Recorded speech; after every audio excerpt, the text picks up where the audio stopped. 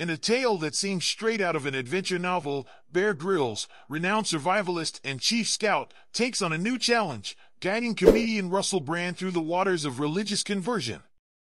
Grylls, known for his daring exploits from surviving parachute accidents to conquering Mount Everest, now embarks on an unexpected journey of faith. Recent reports reveal Grylls' surprising role in the baptism of Russell Brand, a transformation from the world of comedy to Christianity. Brand, known for his irreverent humor and tumultuous personal life, finds solace in the waters of the Thames, flanked by Grylls and another friend during the baptismal ceremony. Despite his unconventional past, Brand embraces his newfound faith, describing his first week as a Christian as nothing short of amazing.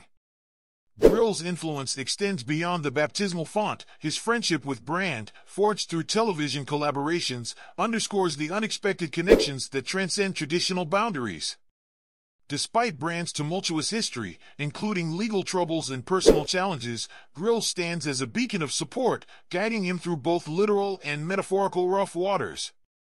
As Grylls continues to navigate the realms of adventure and spirituality, his actions reflect a deep sense of compassion and understanding.